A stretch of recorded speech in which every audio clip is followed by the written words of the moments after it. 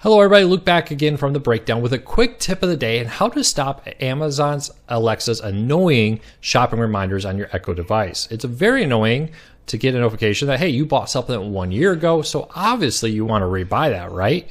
Well, probably not, to be honest with you. The good news is you can stop those deal reminders, you can stop those notifications, and a whole lot more in the settings.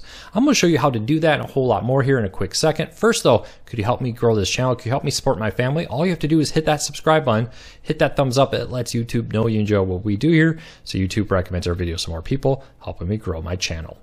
With that said, let's dive into it. Now I'm showing you the Alexa shopping notifications, and I will put a link to this in the show notes and in the first pinned comment, so you can jump right here.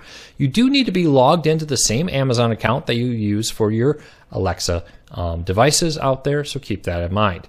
But once you're here, you just scroll down to see the shopping recommendations, and in here you can turn off deal recommendations, you can turn off reorder items. It's just that simple. Really quick and easy. You can go in here and turn off all kinds of different settings on it across all your Echo devices at once through this website.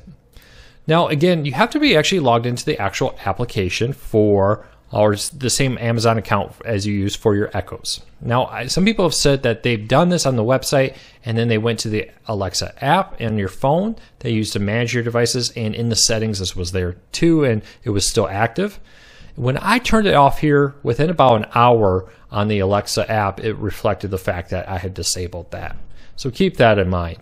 But if you still get notifications after you turn off the different settings here for deal recommendations and reorders, you may want to check to see in the settings, settings and under notifications, if this is sitting right there.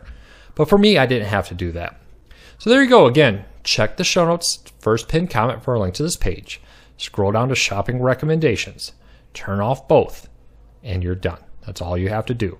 If this video helped you, hit us that thumbs up, hit that subscribe button. We post videos every day, reviews, how-tos, and quick tips just like this one. Until then, take care, be safe. I really appreciate your support.